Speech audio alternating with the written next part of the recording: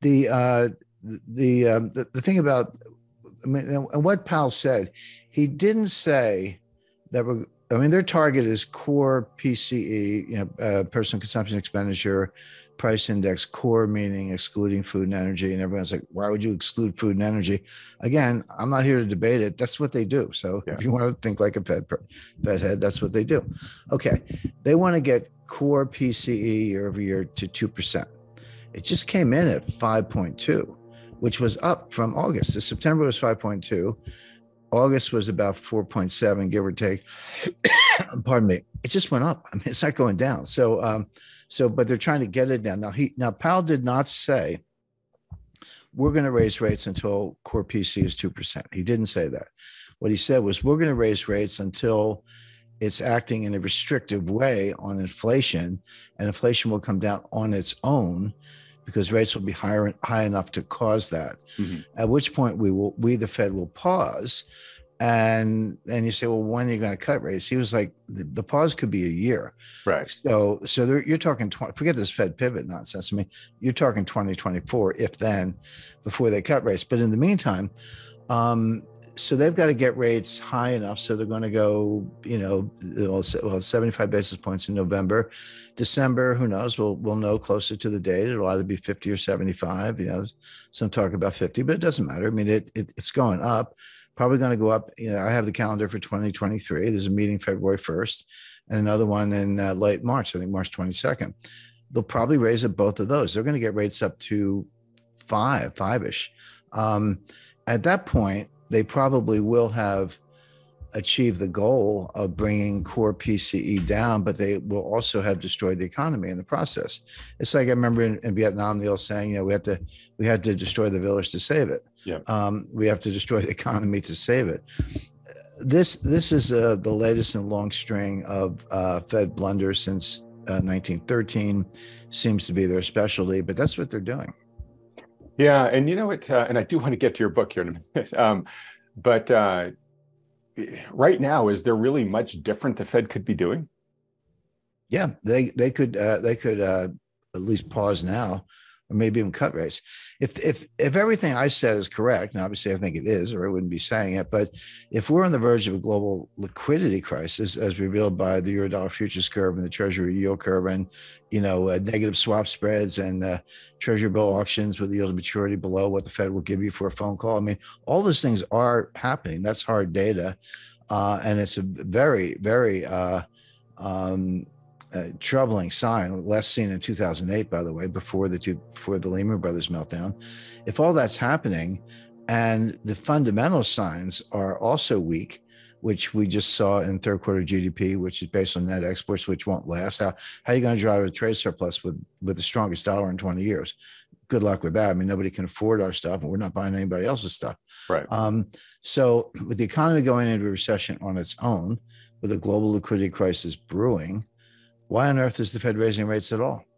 Okay. And so does that imply then, if we just sort of let the system take care of itself, that CPI would get pulled down anyways by this recession? Right. And that's a big part of my book. When I talked to my editor about this, go back a year ago, so November 2021, every headline you looked at, website, commentary, supply chain is breaking down. There's no, they couldn't get cream cheese to make cheesecakes at Junior's, the world's most famous cheesecake place, and on and on and on, like a long list. And then last spring was the baby formula shortage, which was serious. I mean, mothers couldn't feed their children, so it was very bad. And I talked to my editor about the book. We said, okay, let's do it. And of course, and so I've got 3 chapters to start. One on just anecdotal stuff, kind of thing I just mentioned. How bad is it? Chapter 2 is why. What caused it? When did it start? And how we get here. Yeah. I found some really, really interesting research that because everyone says, well, yeah, COVID messed it up and the war in Ukraine messed it up. Well, that's true, but it didn't start there. This started in 2018 with Trump's tariffs. Because I'm not here to debate the tariffs. I actually think the tariffs were a good idea, but that was the start of the supply chain breakdown. Because when Trump put tariffs on, started with appliances, washing machines, refrigerators and stuff, and then solar panels, and then, technology, and then they just kept piling on. Well, Okay. And sorry to interrupt, but did that mostly impact goods from China, those tariffs? yes, but you have to look at what China did in response. The U.S. and Brazil are the two largest exporters of soybeans.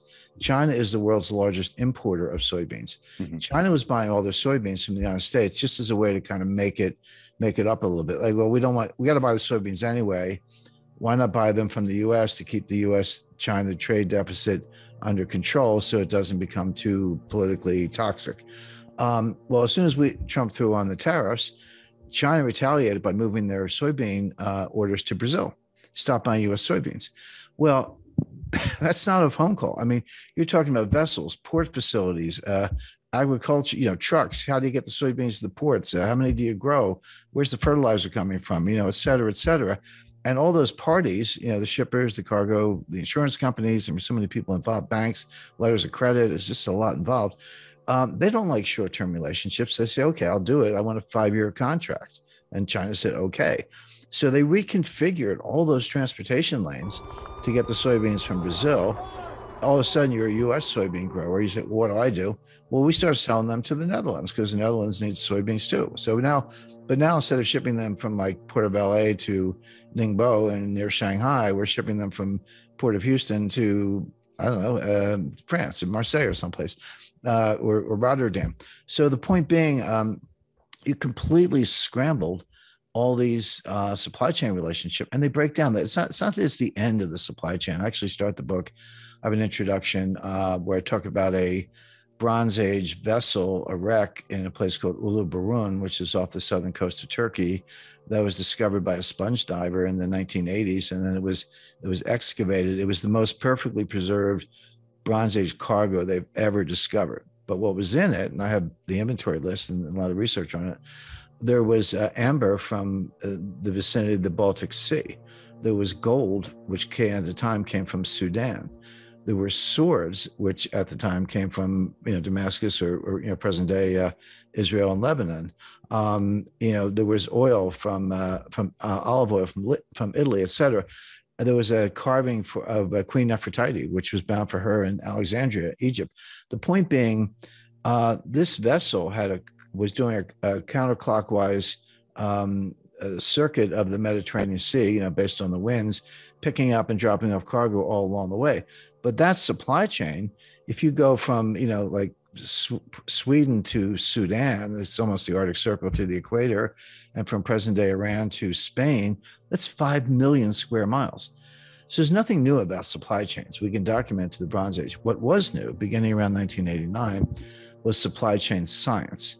The combination of vastly improved computing power, artificial intelligence, new algorithms, and more sources of data that could be put together and used by experts to optimize and make the supply chains more efficient. That was new. And it kind of began with the fall of the Berlin Wall and the collapse of the Soviet Union. And, Berlin Wall fell in 1989. Soviet Union dissolved in 1991.